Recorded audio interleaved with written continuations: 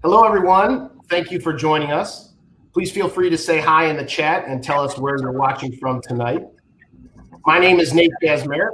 I am Vice President and Director of the Regulatory Transparency Project for the Federalist Society. This is our fourth and final movie premiere program for the new documentary, They Say It Can't Be Done. It's a great film, and we've brought together a fantastic panel tonight. RTP and Just Add Firewater are excited for a great conversation on the future of our food between the Secretary of Agriculture, Sonny Perdue, CEO and co-founder of Eat Just, Josh Tetrick, and co-founder and CEO of Whole Foods Market, John Mackey. Our moderator this evening is Anastasia Bowden. Anastasia is a senior attorney at the Pacific Legal Foundation, where she challenges laws that restrict economic freedom and free speech. In addition to litigating, Anastasia frequently testifies before legislatures, and her writings have been widely featured in many national outlets. Anastasia earned her BA from the University of California, Santa Barbara, and her law degree from Georgetown Law School. For the complete bios of Anastasia and all our speakers, you can visit our website, regproject.org. That's regproject.org. A final note for our audience: if you have a question for the panel, please send it to us through the chat, and we will ask it at the end of the program. With that, Anastasia, the floor is yours. Hi, everyone. Thanks for joining. I think this is the last scheduled panel on the film, but it's certainly not the least. In fact, I may be biased, but I'm partial to this panel. I hope by now you've all seen the film, and if not, I commend it to you. It is an optimistic, joyful celebration of the power of human creativity, and it's really hard to stay down when one considers our capacity to innovate our way out of emerging problems. The film is deeply important to me because it is my job to represent entrepreneurs in constitutional challenges to anti-competitive regulations. But I think the film has something for everyone.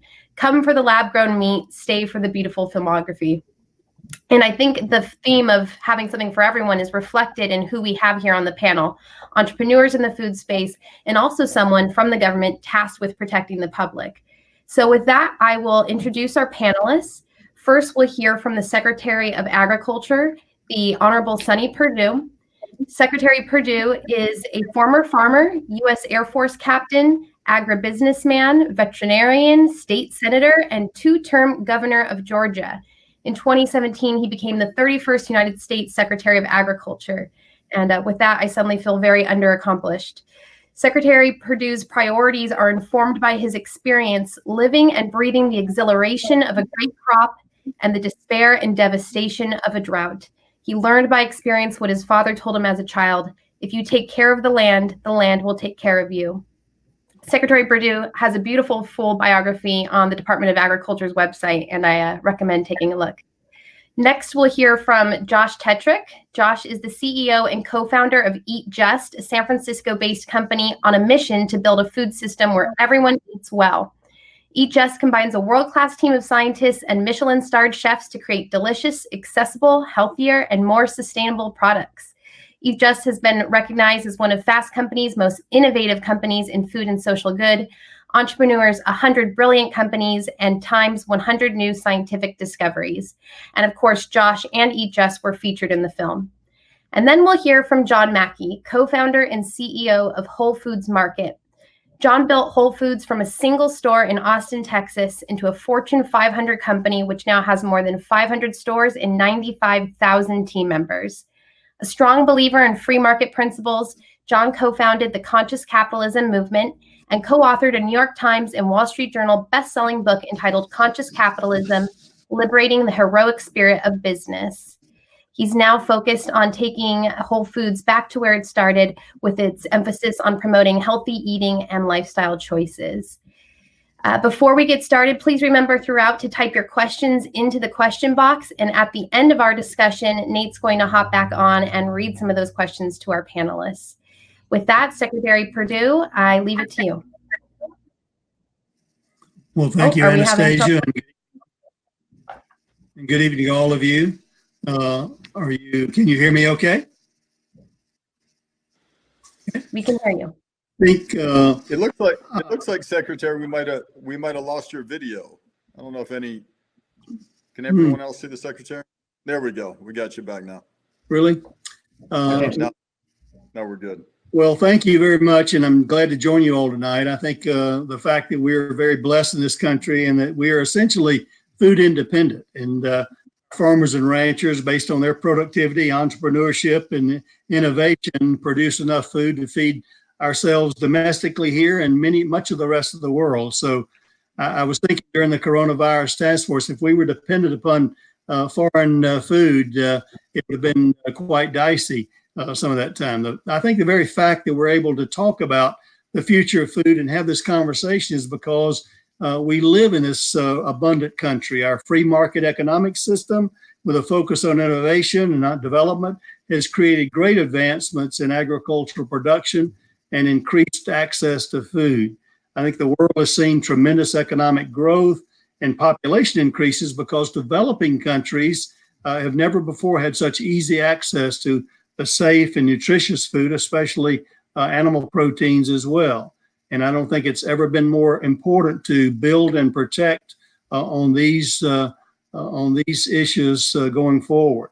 As the global population continues to grow, we'll need to build upon the advancements if we're going to continue to lead the world in agricultural and food production. The farm is ground zero for this innovation. It's been incredibly successful over the last 75 years, and now's the time to build off of our innovations and expand into animal biotech and cement America as the leader in agricultural prowess based in safe and affordable technology. One example of this is how the United States agricultural output has grown significantly over the past 90 years. We've increased production of food and fiber by over 400% while accomplishing this with nearly 10% less land. This abundance of food and many choices consumers have today when they sit down at the dinner table, I think has led to a burgeoning market with lots of options. There are many countries in the world that love to have the choices that we have. Mary sends me to the grocery store and I have to call her because we got so many brands and things to choose from. I've got to FaceTime with her to find out which one she wants there when she trusts me not very often to go to the grocery store. You know, you'll find products there I never heard of growing up. In fact, when we did the CFAP program, the Corona Food Assistance Program, there were commodities that I didn't even know what they were. I had to look them up in Google what they were. We're so diverse and so abundant there. So I think new restaurants and chefs are constantly trying to find new products and cuisines in order to attract a more educated and interested consumer. I think, again, the social media age has amplified all these choices. It's great for the businesses who capitalize on these changes in the market. It always amuses me to see millennials taking pictures of their presentation before diving in to eat and putting it out on Instagram in that way.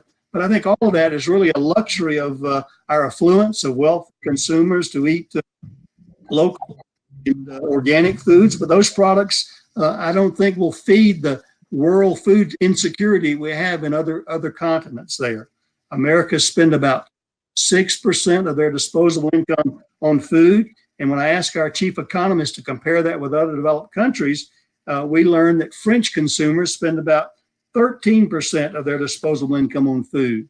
So if you do the math, if American households spend as much as the French do on food at home, there'd be about an $830 billion less to spend on other priorities. So as wealthy choose these types of food, it's important to remember there are folks who can't afford to make these choices, and they have to be able to purchase foods at affordable prices. So this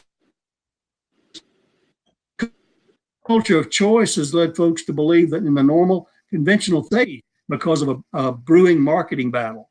Let me ask you, I guess, certainly the perception is that organic is more nutritious and more healthy than conventional foods. In the past, farming started out as a noble profession to feed ourselves and our families. Now food's produced from a marketing perspective. And what can we grow that will sell the most?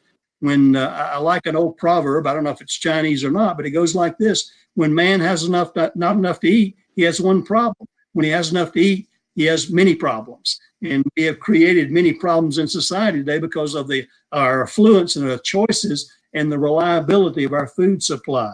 So I'm a capitalist. I'm a free economic, free market kind of guy. I believe marketing is all fine and good, but when there are statements that are not based on sound science, like the health benefits of non-GMO foods, or that organic is better than conventional, I think we run into those kind of problems. I mean, people from all around the world are falling behind the rhetoric that industrial agriculture is unsafe, harmful to the environment, and less nutritious. But I simply ask, where's the evidence for that? Food in America has never been safer, yet we've never felt more unsafe. Our food is safe because of our food safety standards that lead the world, really behind the USDA and the FDA.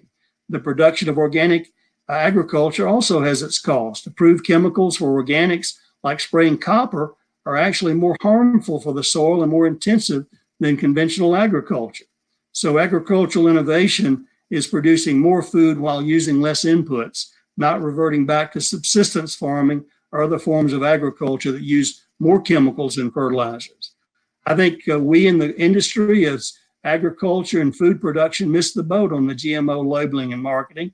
The organic industry has been very successful in using this as a tool to put fear in consumers that's not based on science and evidence. So no one's gotten sick that I know of or evidence from a GMO food. In fact, I believe the opposite is true. With the advent of GMO crops, more people around the world have access to safe and affordable food, and is therefore reducing malnutrition. In fact, innovation can help us to be healthier as a society. The great thing about biotechnology is the more you learn, the more you realize there is to learn. It's unending.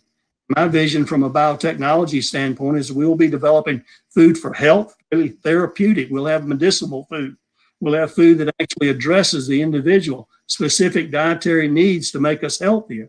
Not just nutritious in a general way, but nutritious in our own general needs. And I think we need to see in the very near future, frankly, food as medicine and something that's really exciting about. So right now, consumers have never had more choices when they go to the supermarket, thanks to the innovation and success of American agriculture. And we must work to ensure that remains the case by supporting American farmers and purchasing foods grown in America, and by properly communicating that our food is safe and wholesome. So I look forward to other opinions and look forward to discussions. Certainly, that's one thing I love about the film and about these panels is that we've had guests from a variety of perspectives, and it's nice that we're able to hear from all sides. And I suspect you'll hear some pushback from some of the other guests. So with that, Josh, I hand it over to you. Well, I think we probably agree on a handful of things too. Secretary, good to be with you. John, honored to be with you on this panel. I'll share a little bit about my background, then explain how I got into all this. I was raised in the South in Birmingham, Alabama. I thought that I was going to be a professional football player. So I thought I was going to play for the University of Alabama, and then I was going to play somewhere in the NFL as a linebacker. I had the chance just to play football for a bit at West Virginia. Realized about after maybe half a practice that I probably didn't have a future in the NFL because most folks were better than me. But I stuck it out, eventually buckled down academically, got into sociology, eventually went to law school, and spent some time going back and forth living in Nigeria, South Africa, Kenya, and Liberia. And my work in sub-Saharan Africa was really nonprofit focused, international institution focused. I spent some time with UN, a school where I was helping get kids off the street and into school in South Africa. And I found the whole nonprofit experience in sub-Saharan Africa really frustrating. I'd call home, I'd tell my friends about it. They'd think I was doing something meaningful, and I knew that I really wasn't. I was spending a lot of money on myself, to feed myself, to clothe myself. And when we were looking at the metrics of how many kids we're actually helping, the numbers just weren't there. And I was frustrated. And I went to the World Economic Forum for Africa, which is held every year at the Cape Town Convention Center. And that's where I saw a quote from a book that really changed how I think about things that got me here. There's a book written by a guy named C.K. Prahalad called Fortune at the Bottom of the Pyramid. And the premise of the book is if you want to solve the world's biggest problems, use capitalism. And it was the first time in my life that had that very obvious truth to me had been presented to me. I had friends who, when I asked them, what do you want to do with your life? They would say, the only thing you can do if you want to do something good for the world is work for the government or work for a nonprofit. I didn't realize that the energy and the force of capitalism in many ways is the most effective force for change.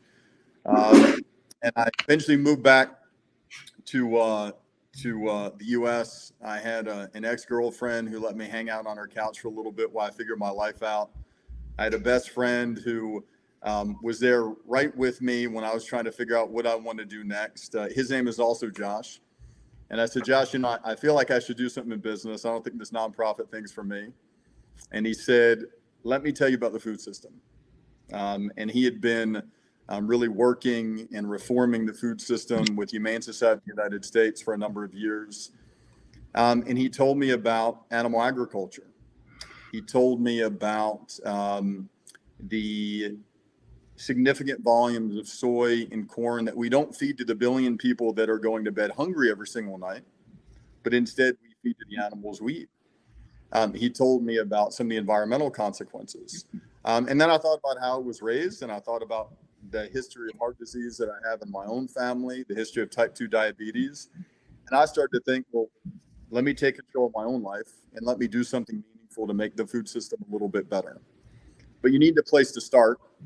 So we decided the best place to start was to look at a tool out there in the world that's grown by farmers that is almost entirely underutilized, and that's the plant kingdom. So there are well over 350,000 species of plants all over the world, grown by farmers in the Midwest, grown by farmers in Africa and Asia, across Latin America, and far less than 1% of them are used to make our food better. Do we consume or use to make food products better? And I thought, what if we could use one or more of these plants that are mostly undiscovered to fundamentally change one of the world's most consumed animal protein, which turns out to be the conventional egg. So we began a process of screening through plants. We eventually found a plant that at the time I'd never heard of before called the mung bean.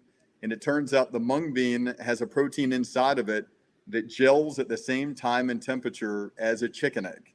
And then we eventually launched a product called Just Egg that we're lucky is on shelves at Whole Foods and elsewhere across the country. And then a couple of years ago, we began thinking about meat, and we began investigating ways of identifying cells from animals, whether across the bridge in Marin in San Francisco or on a farm in Japan, whether beef or chicken. And we work with farmers to do that. We identify cells from these animals. We identify nutrients to feed these cells. And then we're able to ultimately manufacture meat in a clean, safe, very tasty way. And today we're doing that at about 1,000 liters in Northern California. And I wish we were together because I'd give you a sample of our chicken breast, so you could try it yourself. But got a team that deeply cares about making the food system better. 150 people, and this is the work of our lives. And we obviously have a lot more to go. But it's an honor really here to be with you, Secretary, and particularly you, John. You've influenced me in ways that you probably don't even realize. But I don't think I'd be here if not for your leadership. So really good to be here with you. Well, Josh, I'll take a rain check on that chicken breast. Definitely. Definitely. John, how about you? Well, hey, thanks. That was, I feel deeply moved by what Josh said. So thank you, Josh.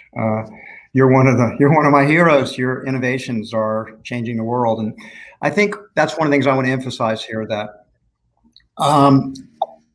I'm forever being asked about the future. And here's the thing, the future is unknowable because innovations are not always predictable.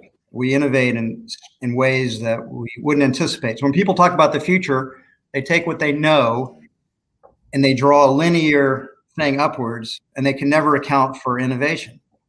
And so innovation's continuing to accelerate. It's accelerating in food. And I think back in my lifetime, and it's just astounding. And I'm sure the Secretary Perdue would tell you that how the different the world is today than it was 40 or 50 years ago. It's astounding.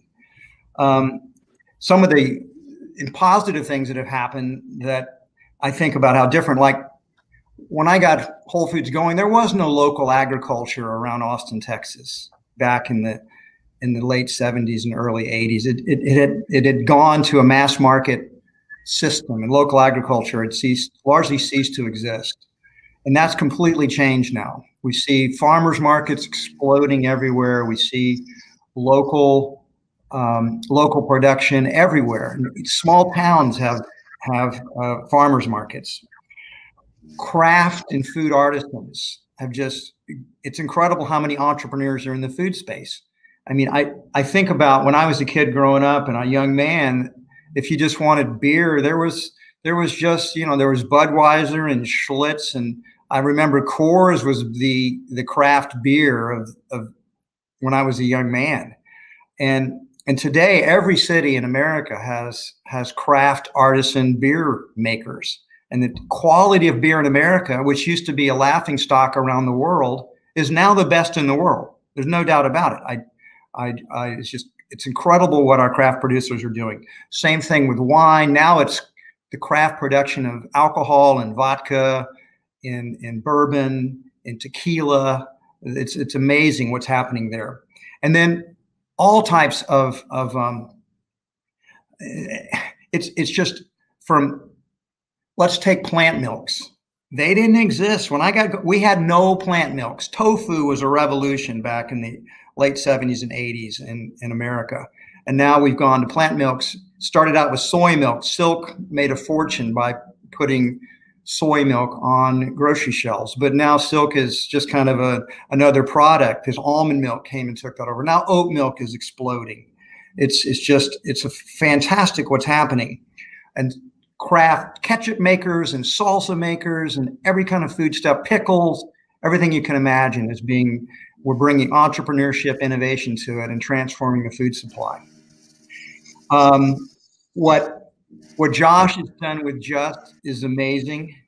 When what's happening, what Ethan Brown has done with Beyond, and what Impossible Foods is doing, bringing in plant-based products to transform and get products that taste remarkably similar. If you try a Just egg, if you did a blind taste test, you probably couldn't tell the difference. Same thing. I think I have to confess, I've been vegan for 17 years, so I haven't had any animal foods, but for a long time. But I do, when I try Beyond or Impossible, to me they taste remarkably similar to how I remember meat. So these are done by entrepreneurs that are fundamentally transforming the type of foods that we can eat, and I think that's positive. Josh made mention of cellular-based meats, what he's doing, but there are other companies that are doing it. I think it's going to transform the meat industry in the next 15 to 20 years, because I think they're going to be able to do it cheaper, and they're going to not need the same kind of land. Animal agriculture is any way you slice it, it's got a heavy carbon footprint. It takes up, we mow down forests, and we take down the rainforest to plant crops that are mostly soybeans and corn to feed the livestock animals. We won't need to do that any longer with cellular-based meats. So the environmental footprint's going to be a lot less. Obviously, animal cruelty will be a lot less as well. On the negative side, the food revolution towards processed foods has been a complete health disaster. And the statistics are astounding right now. The whole world there are some people that are going to bed hungry every night, but they're increasingly disappearing.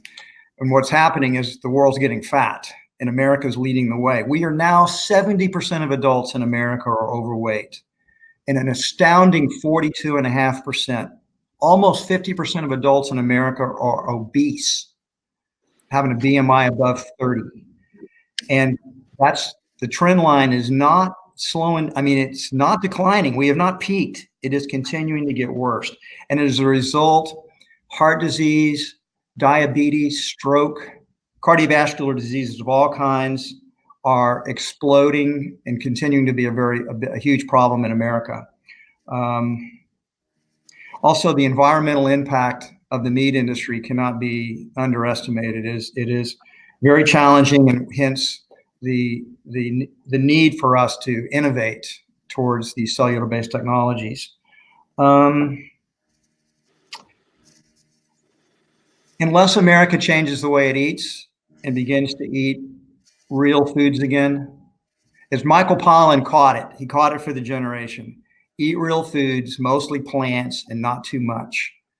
And if we don't change the way we eat, then we're gonna face a health crisis that we're not going to be able to easily solve. Children today are obese at very young ages. And it's not a nefarious plot of capitalism. It's the choices people are making and the food addictions that we're all struggling with. So I guess that'll be my opening remarks. I probably got some controversial stuff out there that'll spark some conversation. Well, thanks to you all. And in thinking about your comments, I was struck about what you said about craft foods in general, but particularly craft beer, because there's another wonderful documentary that the Federalist Society has done about the development of craft beer, because actually that was stalled, of course, because of Prohibition era regulations, and just a small little change allowed people to start home brewing. And then from that, it kind of grew and grew. And now we have these wonderful craft beers. And so it's sort of a wonderful story about the power of regulation to foster entrepreneurship and how the American dream relates to American craft. So I guess in that case, that was illegal entrepreneurship. Well, yeah, I mean, as we point out in the film, right? You know, Uber had to sort of break in order to get established, because a lot of times there's no other way to get your foot in the door. And then once the consumers like you enough, it's hard for to roll that back. Josh, I want to start with a question for you. In the film, we heard about Eat Just's efforts to create lab-grown meat and all of the regulatory obstacles that you faced. And in my experience representing entrepreneurs and small businesses, sometimes these regulations are well-meaning, no doubt about it. But other times the laws are efforts by incumbent businesses that are trying to shut out the competitors through regulation. Can you shed some light on the biggest obstacles that you've encountered, and to what extent they're well-intentioned, and to what extent they're motivated by essentially cronyism? Yeah, there's a little bit of each. I'll start with meat. Now, Anastasia, today you call it lab-grown meat, but when it's made in facilities, 400,000 square feet, right? Clean, coming off the assembly line, it's going to be clean, manufactured, large-scale meat, right? It won't be in a lab anymore. But today, the USDA and the FDA are actually in the process of setting up a regulatory framework for this kind of meat. And I want to commend the Secretary and the FDA for thinking through this. We think farmers can be involved in this. The regulatory issues as it relates to poultry meat include everything from what you call it. We think it should be called meat. Secretary, I'll propose my suggestion. It's competition, the same thing as chicken, or the same thing as beef. It's made in a different way. But there's a naming issue, right? There's a safety issue, right?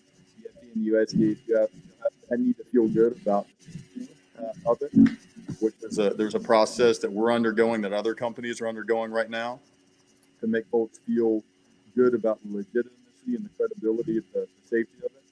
But the U.S. is the only country that we're looking at. If the U.S. ends up taking longer than we might want, we might end up launching. Josh, yeah. I think we might be having trouble hearing you. How That sounds about better. now? Is this any better? That's better.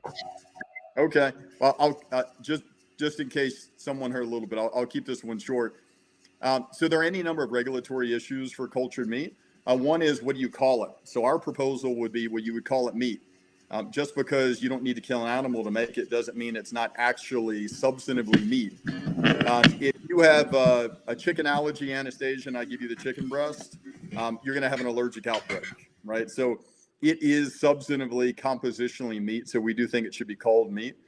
But that's one issue. Obviously, proving the safety of it's a really important thing, and I think that's an example of regulation done well, not done poorly. I think the work that the FDA and the USDA are doing right now to prove out the safety, particularly in terms of the process of it, is well-founded, and we're really supportive of that. We're also working in other countries too, right? In terms of doing this, we're not necessarily just relying on U.S. regulators to get over the finish line.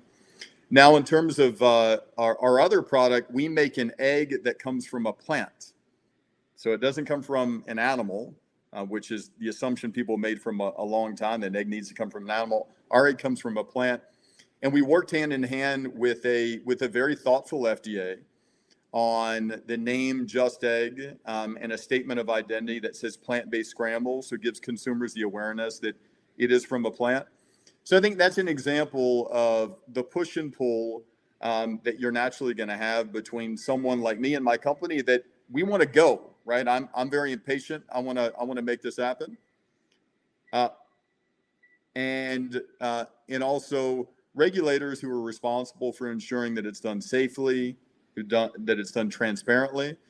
And I think we've learned throughout the years how to work successfully with them, but still a long way to go. Yeah, and I didn't mean, you're right, clean meat. I should pay attention. I have no pejorative association with lab grown meat. I'm excited to try it one day, but I will pay closer attention, and clean meat is a much better way of phrasing it. Well, I would say not even Anastasia. Just think, when we talk about lab grown meat, right? That's only because it's a small scale right now. We used to have lab made yogurt, right? But now Whole Foods has sold tens of millions of gallons of yogurt probably a week, right? It's not made in the lab anymore. So I think that large scale commercial transition will happen. Right, that makes sense. John, there's a healthy degree of skepticism towards capitalism nowadays, and towards big business, I think, in popular culture. So even in litigation, I sometimes hear from the government when they're, on the opposite side, when we're suing them, that they say that dog eat dog competition needs to be contained. Otherwise, it's a race to the bottom in terms of wages and quality. Now, you've written a book that is essentially a defense of capitalism and an explanation of why it's moral. So can you explain that for everyone a little bit? Well, I can try. I did write a book, so it's complex. But the first thing is that, of course, that the metaphors we use to think about business are very unflattering. We use war metaphors, we use Darwinian metaphors, and we use sports metaphors. They're almost all unflattering. They all focus on hyper competition. And whereas competition is one aspect of business, it's not the dominant aspect of business. The dominant aspect of business is creating value for other people. You create value for your customers. And in order to do that, you have to employ people, so you create jobs. And then you buy things from, in Whole Foods case, tens of thousands of suppliers, and you create value for them. And you're creating value for the investors, and they turn around and reinvest that capital in other businesses. And that helps the economy to flourish and prosper, as well as benefiting the communities through taxes and through employment and through philanthropy. So business is fundamentally creating value for other people. Competition is one small part of it. So the dog-eat-dog world is fundamentally not true. It's not really what's the most important thing. Competition is an element, but not the dominant element, and it's not the lens or the framework we should see business through. Business is fundamentally good because it creates value for other people. No one's forced to trade with business. If you don't like Whole Foods Market, and plenty of people don't, right? I'm always getting attacked for whole paycheck this or whatever. So you don't have to shop there. You don't have to. Other people do. We do about $20 billion in sales now. So somebody likes us, but they're not forced to shop with us. And plenty of alternatives in the marketplace. And that competition, by the way, helps us get better, forces us to innovate, forces us to up our game, lower our prices, get more productive. And we do the same thing for our competitors. So competition actually helps the capitalistic engine improve itself. No one has to work for Whole Foods. We do pay the best in the food retailing business, and we have great benefits, and we've been named one of the 100 best companies to work for 20 consecutive years. Whole Foods is a great place to work, and so we have low turnover, and people work with us for decades. But nobody has to. If you don't like it, you leave. Our suppliers don't have to trade with us if they don't like what Whole Foods does, or if they're not forced to trade with us. We don't have any coercion. Nobody, when we were a public company for 25 years, nobody had to buy our stock. Anybody that was unhappy could sell their stock. Again, they were voluntarily exchanging with us. It's true of all the stakeholders. Capitalism is fundamentally ethical because it's based on voluntary exchange for mutual gain. And it's not a win-lose game. It's a win-win-win game. All of these stakeholders are winning, or they wouldn't be exchanging with the business. If we just go back 200 years ago, these statistics are true. You can Google it, you can find out. 94% of everyone alive on the planet Earth 200 years ago lived on less than $2 a day. 94%. That's down now below 10%. And these are inflation adjusted. The illiteracy rates were 88%. Now they're down to about 12%. And the average lifespan was 30, and now it's 72.6 across the world. That's been capitalism. That's been business. That's been innovation. Capitalism's misnamed. It should be called innovationism, because it's capitalism that creates innovations that create the progress in the world.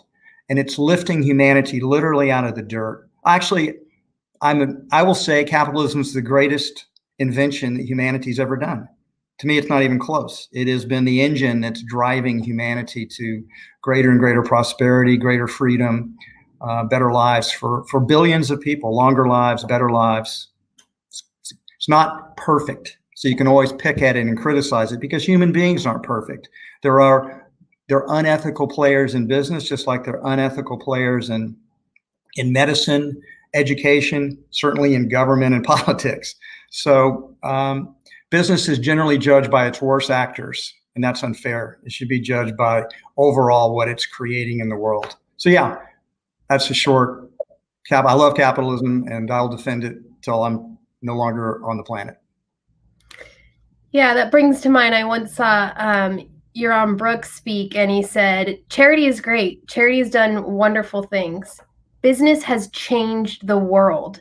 And that really stuck with me, and how has business done it? Through competing. And I always thought, just like you said, capitalism is better called innovationism, that competition, we need a new word for competition, because competition implies some sort of win-lose thing when actually competition is good for everyone. And so it's important to think about our word choices and what associations we have with them. Secretary Perdue, I was pleased to see, like I said earlier, that the film includes a variety of perspectives, not just entrepreneurs, but also the people who are tasked with protecting the public, the people whose role it is to enforce those regulations and to get a perspective from them too. Before you entered public service, you were a farmer and an agribusinessman, and I'm wondering how your opinion of regulation has changed, if at all, now that you're on the other side of it. Well, again, I think at USDA, our role is really just safety. It's about food safety, and our motto is to do right and feed everyone. I was unable to hear Josh's response to your questions, but I love John's response over the definition of capitalism. That's really what we're about. Regulation has to be there to balance out those evil players maybe that may not want to play by the rules, may want to cut corners, may want to do things that are not healthy and safe. And our challenge at USDA is to keep a modern technology platform, because it will always trail innovation. As John was talking about innovation, we can never be ahead of innovation because we're not innovators. We are regulators in that regard, but we need to be very up to speed over all the kind of things, innovations that both Josh and John have talked about regarding plant-based meat and other things. That's one of the reasons that we work with FDA on the cell-cultured meat early on to determine the protocols that would work when it'd be in the lab and when it would be harvested that way, in order to make sure the public had access to safe, healthy products to consume. So regulation is important. Obviously, I viewed as an entrepreneur, you felt typically on most regulations that you could understand the purposes. Unfortunately, there were some that I didn't understand the purpose, and I thought as a country we were over-regulated in many ways and in those kind of things. But for the most part, I view agriculture in really a sustainability fashion of three. It's got to be environmentally sustainable, of course, but it also has to be socially sustainable for people to be able to afford it. And then it has to be, as John talked about, capitalism. It's got to be economically sustainable in order for people to continue to do that. So regulation should balance those aspects of that in order for the public good to continue to have food. When we talk about USDA's motto is to do right and feed everyone, that's just our motto. We're not the ones that are feeding everyone. The innovators and the producers and the creators of this amazing food network that we have of so many choices are the ones that are feeding everyone. Our goal is to allow them to do that safely and with modern innovation and technology. I think the film takes a pretty fair perspective of regulation, where it says that there is a role for regulation, just that there's too much of it, and oftentimes it's going to stifle entrepreneurship. And I'm wondering what you all think the role is, if any, for the government in helping to foster new businesses or innovation. Well, I'd love to respond to that. I think, again, in February, we announced our Ag Innovation Agenda.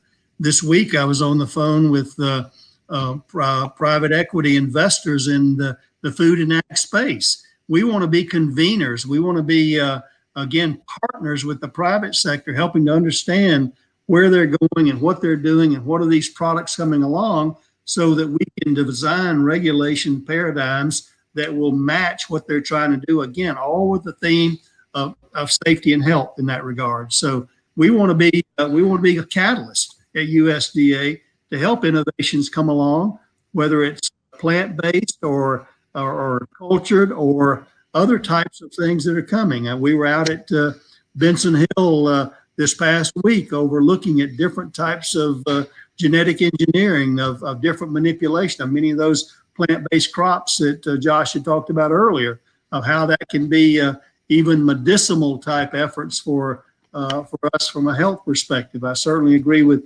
John over our obesity crisis in America, and that that's what we're doing to ourselves. So I think regulation needs to have the balance there, and that's what we're trying to do.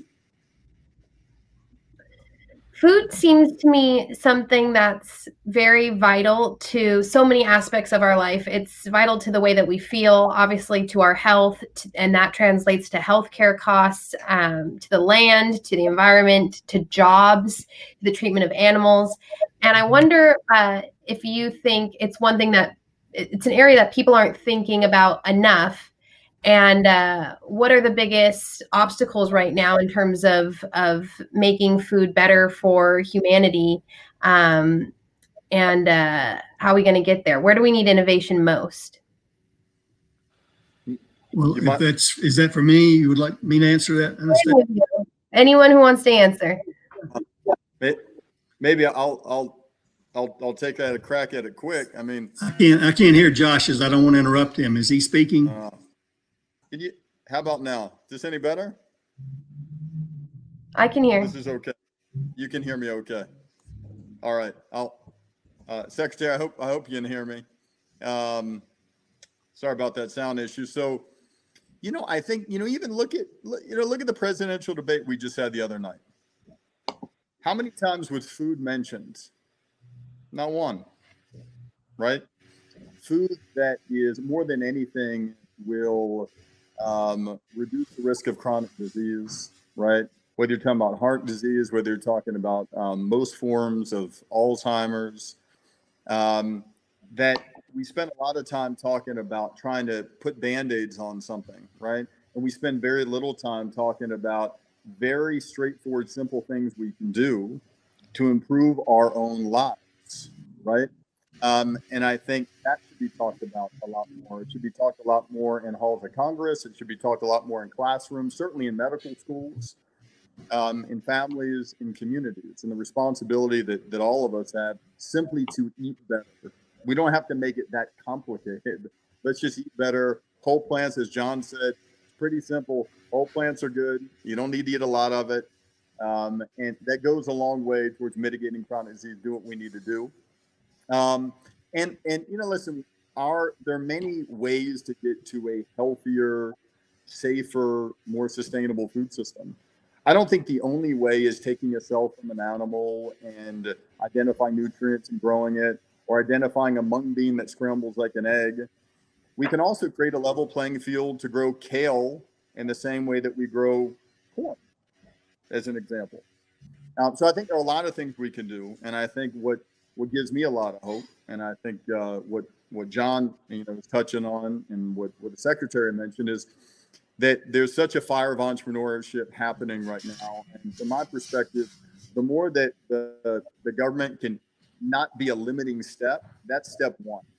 Before we even talk about anything else, let's just not limit the ability of farmers to do what we need to do. Let's create equal playing fields for someone making a plant-based egg or a chicken egg, or to grow kale instead of corn. And I think we'll have taken a good step towards making this thing better. John, I wonder if you have a perspective on, why people aren't eating better. What is the obstacle to that? Is it that we need more education, more public education about how food, or is it prices? It's the way we evolved. For most of our evolutionary history, food was extremely scarce. And the Secretary Perdue made it clear that one of the great accomplishments of American agriculture was creating abundance. For most of history, food was not abundant. It was extremely scarce. So we evolved, if starvation was our issue. So we evolved to crave calorie density, which was pretty rare. Maybe you could pull down some gamey animal from time to time, but it's not the kind of meat that people eat today. In general, we were up against it, getting enough calories. So we crave foods that have a lot of calories in them. It's in our DNA. We love them. And now we can have them all day long. We can eat ice cream at every meal. We can have pull the butter on our popcorn. We can eat candy and candy bars and just super rich food, lots of calories. And we love it. It tastes good. And so that's what people do. The heavy processed foods, a lot of salt, a lot of fat, a lot of sugar, refined carbohydrates. And so we become addicted to them because calorie density tastes good. And so we eat it, and we gradually get fat and fatter and fatter. It's just kind of in the DNA. So we have to become conscious enough to choose a healthy diet, re-educate our palates away from craving fats and sugars and salts. And, you can do it, but you have to practice it. You have to work at it. It's not a nefarious plot by greedy capitalists. It's just consciousness to choose foods that nourish our bodies. And each person has to make that journey because we have to overcome our food addictions, and that's not easy to do. Anastasia, combined also with a very sedentary lifestyle. Our ancestors had to work much harder physically throughout their lifetime in order to feed themselves. Most of us now have a very sedentary lifestyle. We're working remotely and sitting most of the day. We've even developed stand-up desks so we can at least stand. But that combination of that desire for calorie density food with a sedentary lifestyle is a combination for obesity. Yep. Hopefully, Peloton and the innovation of treadmill desks. We're working towards something else. Josh, I had a question on a lighter note. I think the people want to know, what happened to Ian? Oh, you're muted. Oh, there you are. Just tell me signal me if you can't hear me, Anastasia. Ian thankfully ended up at a farm sanctuary across the bridge in the Marin area. So he's hanging out. He was a good sport. So we thought, best to take him out of the system entirely and give him a life on the sanctuary. So that's where you can find him today. So can people still eat Ian? the chicken you're processing or you're producing coming from Ian? Ian was more of an example, I think, of what is possible, right?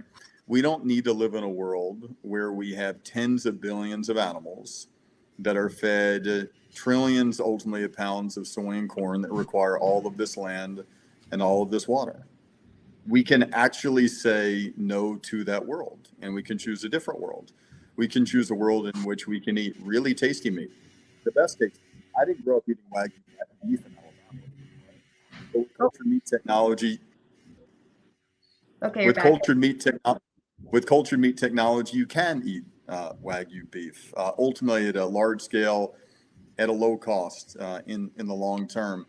And that's the world that we can choose, right? And it doesn't just have to be one company doing it. There are a lot of great companies out there that are doing it, and we're fired up about it. And Ian was, we think, one of the forerunners in making this happen.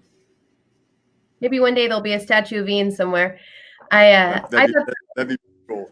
Yeah, I thought that was one of the most impactful moments of the movie, and just, not only from a moral perspective, and it's very stirring emotionally, and just also the incredible innovation aspect of it, and how important entrepreneurship is, and how amazing, things you would never even thought possible. I mean, you can imagine 100 years ago, if they knew that you could do that, it would just seem like magic. It is magic. And I think it was a really poignant piece.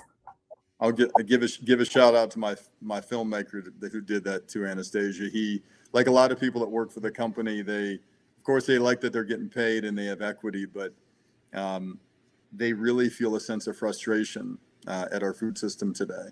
And they want to use their lives to make it better. And they bring their own form of creativity, whether that's in biochemistry or computational biology or process sciences or filmmaking to it. So it's always good to see it come to life. Absolutely. Well, Nate, did we have any questions from the audience we wanted to bring in?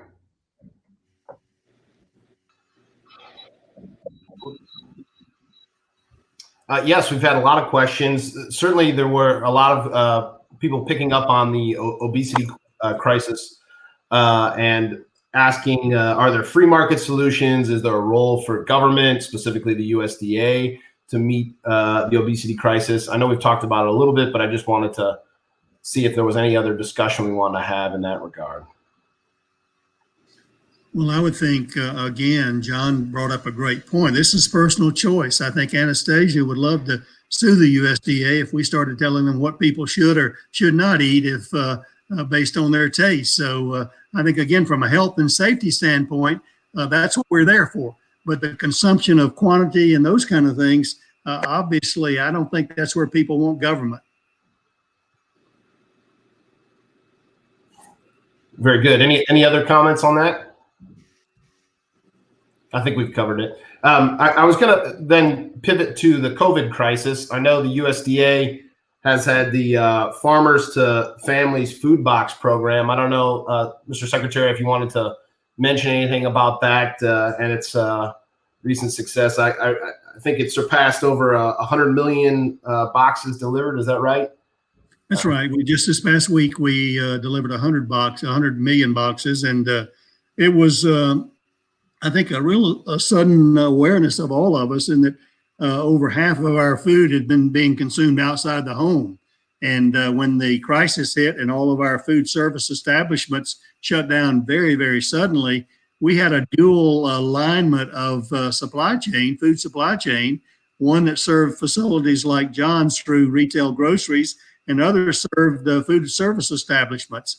And that business was gone. We had produce being plowed under. We had milk being dumped. We had animals potentially euthanized that way. So we had to pivot very quickly.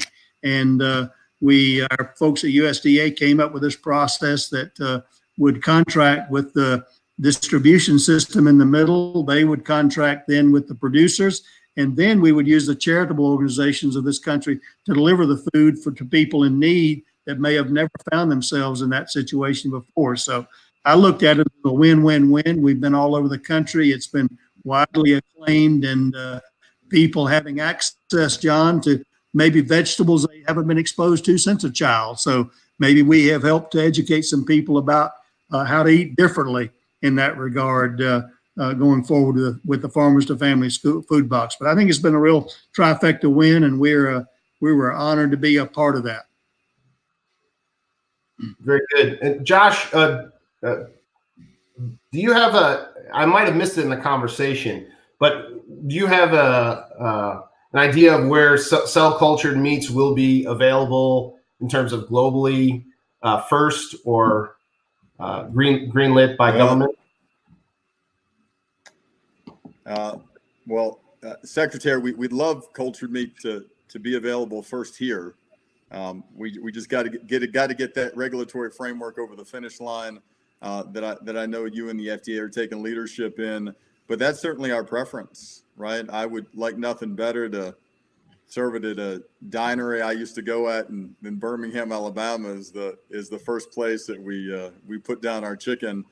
If it's not here, I think it'll likely to be one country in Asia. But we need to sort out the naming, and obviously need to ensure that we have a robust package so everyone feels confident and safe about the product. I'll say a note on COVID. Obviously, it's not lost on anyone that we're not next to each other, right? We're on this call. And I saw Kim, I don't know what your last name is, but Kim says, listen to this talk. It seems like you guys think all is hunky-dory. So I want to say something to Kim. Because I certainly, and I know everyone here doesn't think it's hunky-dory, that, COVID is a zoonotic disease. And we don't call COVID a zoonotic disease enough. And then when you break down the abstraction of what it means when we say zoonotic disease, it just means a disease that's jumping from an animal to a human. And that doesn't happen by accident. Right? It happens because of actions that we decide to take. Whether those actions are large-scale deforestation, whether those actions are encroaching on other habitats of animals, whether those actions end up being the way that global intensive animal agriculture ends up playing itself out. And we can take different actions, right? We can take actions that significantly de-risk our food system. And just like the health issues, we don't always have to deal with everything as it's in emergency, right? A stent is a perfect example of dealing with a thing on the back end, right, instead of the front end. And we can look at zoonotic diseases in the same way. And the answer to both of those things, from my perspective, is the very simple, straightforward, responsible thing of putting healing things in your body instead of things that are harming you. And that's more than anything, that's my wish, and that's what I want to fight for.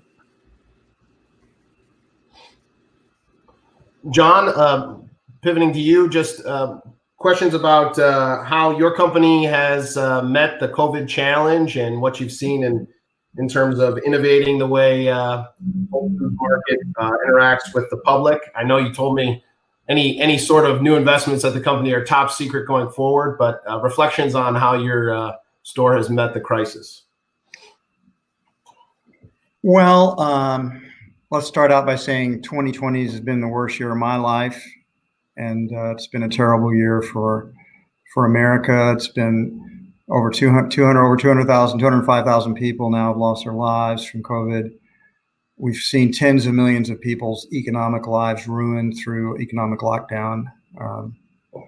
It's been a disaster, and we can't get post-COVID soon enough, as far as I'm concerned. In terms of Whole Foods, we put safety first.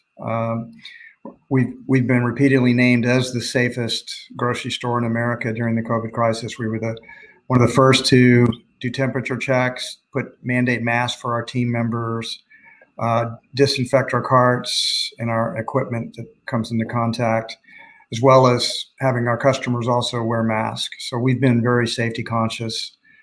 But social distancing, it's been difficult because we're humans, we're social beings, we're social animals. We need to connect with each other. And I can tell you, Whole Foods is a very huggy culture, and people, nobody's hugged each other, as far as I know, for many months in our stores. And you're always talking in masks, and it's been very unpleasant and difficult.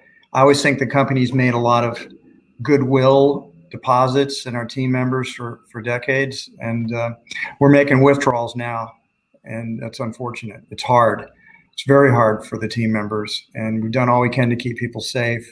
But these are hard times, and it's challenging for everybody. And I'm just really want to get past this and begin to return to normal. So. Very good. Secretary Perdue, question for you. What are, I guess, the changes you're most proud of since you've been secretary over at USDA, and the things you're looking forward to accomplish at the department going forward?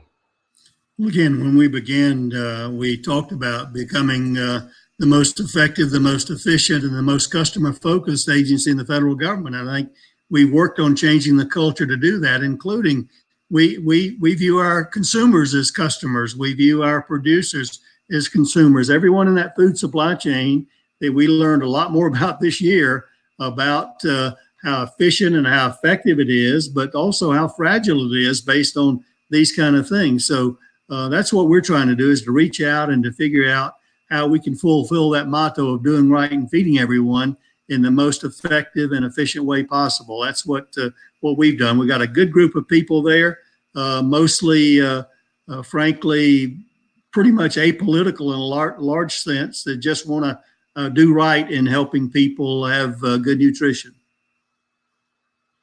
Anastasia, do you have further questions you'd like to ask the panel? The only thing I was going to ask was if there's any particular innovations anyone wanted to mention coming up. You know, Josh, anything at your company going on, or anything from the secretary, or anything at Whole Foods, anything that you're excited to tell people about because it's interesting and inspiring? I'll just I'll tell you one thing. So, and again, just note to me, if you can't hear me, I'll speak up louder. So every year we come out with an improved egg. And the thing about plant technology is it's only on day one, so there's a lot of room to improve. We want to improve the taste and the texture and ultimately the cost. And ultimately, we want to get to a place where we have the most cost-effective egg on the planet. The average cost of an egg globally is about 8.2 cents. So we want to be significantly below that cost. And we want to taste, in a blind taste test, we want 75% of people to prefer it to a pasteurized egg. And we're launching version 3. One of the first places that it'll land will be a Whole Foods Market before the end of the year. And it's just the continued really good work of a group of people at my company that are pushing hard and trying to make the food system better in their own way. So I'm proud to share that. It's exciting to me that we all have, different roles, different places, and I think we agree on more than we disagree about. So it's a pleasant way to end this conversation. Well, before we do, I did want to ask, since we have the benefit of John Mackey on the line, I know he's got a new book that just came out in September. It talks about how humanity can be elevated through business. I wonder if you could share with us a little bit about that book, John. Yeah, I'd love to. It's called Conscious Leadership, Elevating Humanity Through Business. And we need conscious leaders. Conscious leaders are leaders that put purpose first. They lead with love. They have integrity in all things. They look for win-win-win solutions. They think long-term. They innovate and create value. They are constantly evolving their team. They are continuously learning and growing their entire lives. And to be a conscious leader is not easy because it requires a lot of inner work.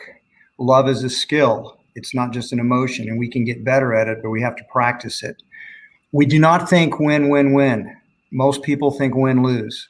If somebody's getting rich, somebody else is getting poor. If someone else is succeeding, someone else is failing. There's good and there's evil. There's light and darkness. It's a very binary worldview, and it's not very accurate. In fact, we need to replace that with a win-win-win ethical system where everybody's winning. We're taking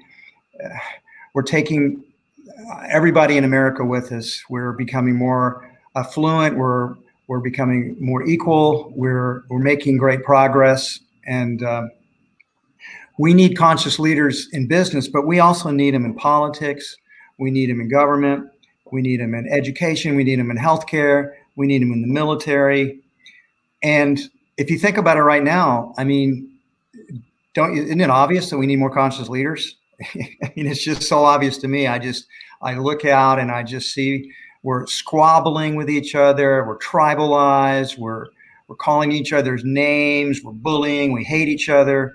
It's just, it's not very conscious at all. It's so the book in some ways is very timely. I'm very proud of it. It's really a sequel to conscious capitalism. You can't create a conscious capitalist society, and you can't create conscious businesses if you don't have conscious leaders. You can't have conscious leaders unless people are willing to do the inner work to develop themselves into conscious leaders. And so the book's full of practices, and I'm very proud of it. I hope some people will buy it and read it. I think it'll probably change the way you think about things if you do. Very good. John, you mind if I ask you Sure. a question? I haven't. It's on my next book to read list on my Kindle. I haven't read it yet. But in terms of you mentioned inner work a few times, and how it's about work. It's not just going to come to you. Are there one or two examples of that kind of inner work that have been the most relevant for your life? Well, they're all relevant because there are almost every practice that's in the book are practices that I've done or do. But let's just take chapter 2, which is Lead with Love, which I think is one of the most important chapters, because love is something that is not common in our corporations, because again, they have this hyper competitive war. It's all about winning, competition type metaphors. And so love is seen as weakness. So we check it at the door, and we create work environments that are not very caring. We don't bring our full, whole selves to the workplace. And I'm not talking about romantic love or sexual love. I'm talking about the love that we have for our fellow human beings. So yeah, the way to understand love is to understand that it's a set of skills. And we develop those skills in things like generosity. You can practice generosity. You start small. And what you find is that it feels good to be generous. And so it feels good because that's a win-win. You're helping others and they appreciate it. And so as you develop generosity, you get more skilled at it. Or gratitude is another one that is easy to practice. In fact, if you want to be happy in life, start with gratitude. The first thing I do when I wake up in the morning is I do a gratitude practice. It is amazing to be alive. We're not here that long. Life is short. The world is incredibly beautiful. We get to move, touch, feel, see, hear, love, learn, grow. It's incredibly beautiful. They're amazing people. Yeah, gratitude. Practice that every day and watch how it transforms your life. I'll do one thing on appreciations. This is something Whole Foods does. We end every meeting we do at Whole Foods with appreciations. They're voluntary. Nobody has to do them. But when you're appreciating someone authentically, you cannot do that without opening your heart. So the act of appreciating actually releases love in your team and your group. And then, of course, if you've received an authentic appreciation from somebody, it's really hard to stay kind of judgmental of that person and angry. You start to reevaluate them. Maybe I misjudged Josh. He's really quite a nice guy. He's really thoughtful and kind, and I think I want to be friends with him. So appreciations can completely transform your organization if you practice them. And we practice them in Whole Foods, and it's part of our secret as an organization. But there's also care and compassion, and most importantly, forgiveness. We need to practice forgiveness because we nurture all these petty grievances in our heart and all these little judgments that keep us from being able to forgive. And so we trap ourselves in our own sort of poisonous world of anger and pettiness and grievances. And hey, I see it right now. We need forgiveness big time in America because there's so much anger. It's just incredible how angry people are and how they're yelling and screaming at everybody in righteous indignation. You're not happy when you're doing that. That's not love. And forgiveness can release all that if we'll practice it. And we have forgiveness practices. So that's just one chapter, but I promise you every chapter has got a number of practices that we can do.